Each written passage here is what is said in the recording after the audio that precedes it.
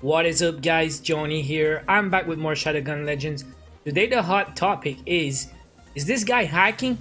It's all over the place on Facebook, on Discord, on Reddit. We have seen screenshots of this new guy in town, Shelte. So all of a sudden and out of nowhere, check the leaderboard. And this guy is now second on the leaderboard, very close to General Alex. If you check the playtime on General Alex, he's been playing 43 days in total. He's been playing way before launch. He's been playing beta. He's got 5,000 PvP wins. And what else? A couple co-op raids, 365. 572 solo missions. That gives you an idea of all the PvP this guy had to do to get 7 million fame and a half, alright? But now when you check this new guy that just pop up on the leaderboard and you check his stats, he's got 13 days of playtime to get 7 million and a half almost. And look at the rest, 3 PvP wins, okay? He only has 346 co-op raids and 300 solo missions. So a lot of people are asking, how in the hell is this possible? How can you get that much fame without even playing, right? But the answer is here, guys. This is how this guy got fame. It's in the medals and the ribbons farming, and you have to look right here. 25,000 pro pistol ribbons. The pro pistol ribbon gives you 150 fame just for killing 5 enemies in 10 seconds with your pistol. That is pretty easy, especially if you use gunslinger, supercharger. Now every time you get 25 of these, you're gonna get a medal for 1,200 fame.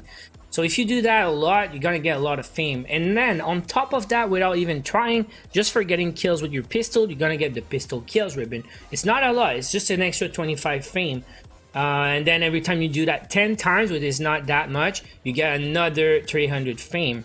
Now if you do that using supercharger, you get another 90 fame and about 1,000 fame per medal every time you get 25 supercharger ribbons. Now let's say instead of 5 enemies at the start of your mission, if you find a mission that has 10 enemies real quick at the start, well, you can do supercharger 1 2 3 4 5, reload 1 2 3 4 5. If you got 10 kills in less than 15 seconds, gives you an exterminator ribbon, and he's got 5,000 of these for about 100 fame each, and then 1,000 fame for doing that 25 times. So it's pretty obvious this guy just found a great mission which got a lot of enemies. He pops the supercharger, get a bunch of exterminator ribbons. Sometimes he's gonna fail the exterminator, but he's still gonna get the pro pistol anyways. A lot of medals go with that and a lot of quick fame. Now how hard is it to do that? Let me show you real quick.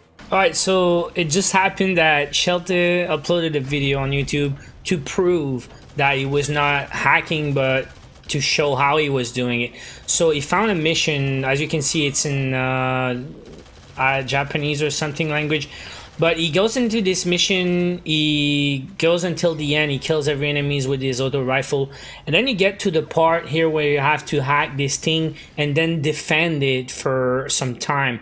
So what he's gonna do is he's gonna hack it, and then you will see a swarm of enemies spawning from behind the barrier. So he's gonna go to the pistol, he's gonna use supercharge, and then he's gonna start killing everything with the pistol, and you will see the ribbons popping. Okay, so there's a pro pistol ribbon right here, 150 fame. Then boom boom boom, he's gonna keep killing all the enemies as fast as possible with the pistol. There's an exterminator for 10 kills in less than 15 seconds, and then another pro pistol. Then he's gonna use the stunner just so he can maybe avoid taking any damage when he's about to take some damage. He's gonna keep killing enemies. So sometimes he's gonna go and get the dodger ribbon, 30 kills I think without taking any damage, and he's gonna keep killing enemies until this is over. Another pro pistol here, so that's 3 in the same mission. And then you're gonna get some blades. It's gonna slow you down. Here you see a pistol kill ribbon, another pro pistol.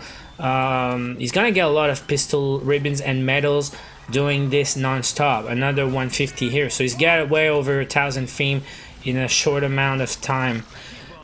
Now when he's done, the enemies stop spawning. He's gonna go next to the barrel, shoot the rocket launcher on the ground to kill himself. So that makes it so he doesn't have to restart the whole mission. He's gonna respawn at the checkpoint. He's just gonna hack this thing again, and then another swarm of enemies will start. He's gonna do it again until he run out of rocket ammo, I think. So there you go. The enemies will start spawning again. The supercharger is not always ready, but it's gonna be ready soon. He's gonna pop it again, use the stunner, get some more medals and ribbons like that, and he can do it 3 times, I think. If he run out of rocket launcher ammo, he's just gonna exit to the hub and redo the start of the mission 1 more time to get this thing back, and do it 3 more times. And now to the big debate: is it okay or not to be farming ribbons? Because it's always been okay. I think people have always been doing it. We do farm ribbons just to try to get every different medals that exist. We do farm ribbons to try to get fame, to unlock the perks on our weapon. And I've been doing videos already about it. And Mad Finger Games already retweeted one of my videos about how to unlock perks, and I was showing how to farm fame to unlock perks if you don't like doing PvP. There's different ways to get fame. You can do PvP, you can do farming ribbons or campaign. But people always found that PvP was a better way to get fame. It just seemed that some other guy right here just found a very good way to get quick fame, and it's been working for him. However, is it fun to do, and why you do it? To me, I just do it when I need it, just to unlock some perks, but then I go play with friends. The fun for me is play co-op dungeons and farm gear and legendaries. I'm not farming fame just to get the top of the leaderboard.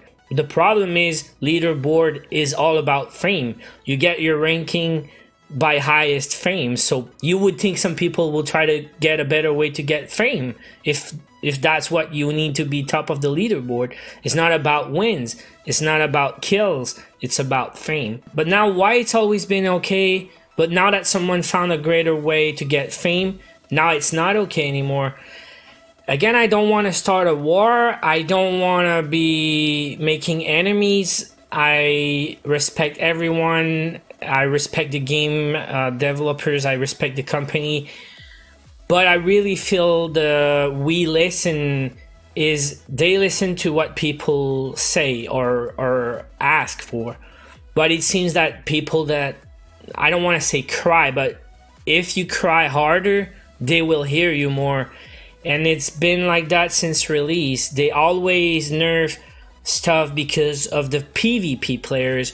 They nerfed the Gunslinger because PvP players were not enjoying it, but Gunslinger was a great skill. It was not broken. It was very good for PvE. Now that they nerfed Gunslinger, it's kind of useless. Nobody uses the pistols in arena anymore like they used to. It used to be a great skill. It used to give us another way to play the game, but PvP players decided that it was broken, so PvE players no longer have access to a great skill. Then it was the stunner. Stunner was great for arena, it was great for dungeons. They doubled the cooldown because of PvP players asking for a nerf. Now the shotguns got nerfed.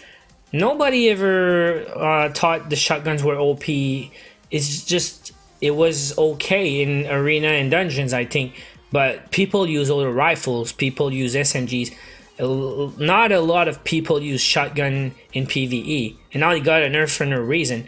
It really seems like the PvP players, they control this game. They have what they ask for, and they don't consider what PvE players are thinking, you know?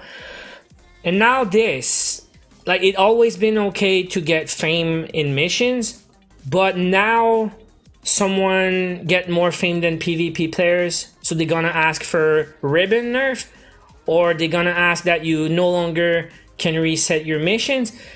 Again, like, I don't know about all this. I personally do not think it's wrong to farm ribbons.